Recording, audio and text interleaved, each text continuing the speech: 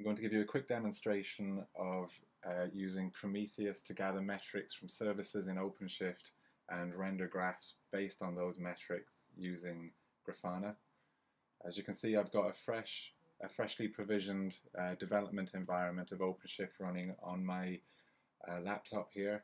The key things that we're going to be using are the Prometheus APB, which will provision Prometheus and also bundle into that Grafana, which has Prometheus pre-hooked up as a data source, and also we'll be using the feed Henry sync server as a service which exposes metrics that we'll be displaying in Grafana.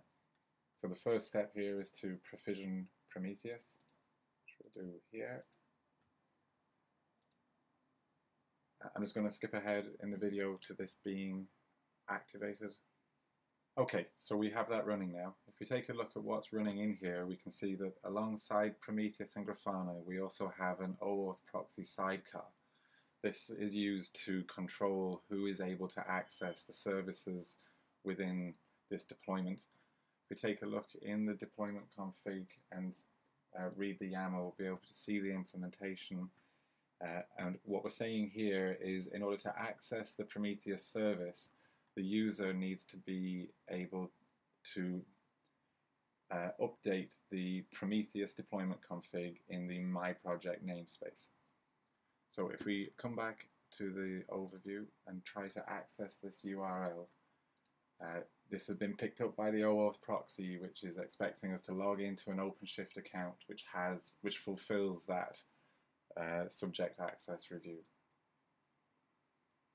So we see the user that I've logged in with satisfies the criteria for that, and so it's given me access to this service. And now if we take a look in here, we can see that the Prometheus APB has also created some pre-defined dashboards. There's a primary dashboard here which is showing us the response time from all the different handlers in Prometheus, the amount of resident memory and the CPU usage, all for Prometheus at the moment. Now if we come back to the Openshift catalog and provision the sync server,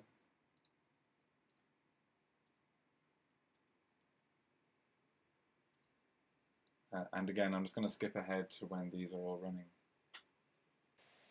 Okay, that's all running now and healthy.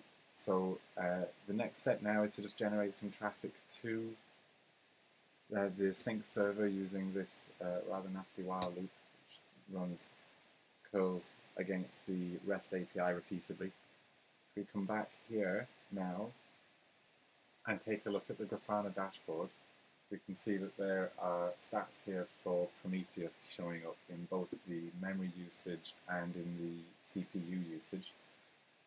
Then if we take a look in the FHSync server specific dashboard, we can see that it's also got some data in here now for the pending, acknowledged and syncing queue sizes, although they're all 0 at the moment, and the worker process time along with the timings of various Mongo operations and the API process time.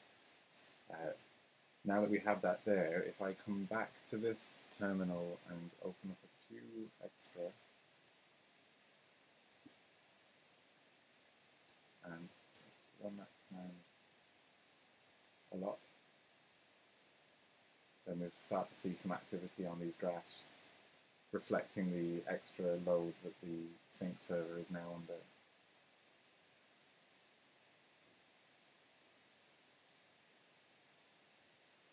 And if we take a look at the primary dashboard, you see the CPU usage and resident memory for the sync server are also reacting to that extra load. And then if I kill these off,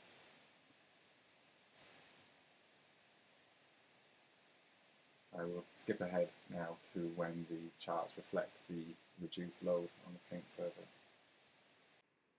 Okay, so as you can see here, the load on the CPU for the sync server has dropped back down to regular levels after having worked through the queue.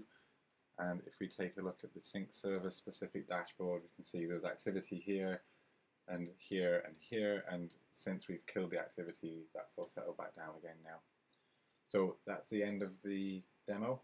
Thanks for your time. If you have any questions, I'd love to hear from you.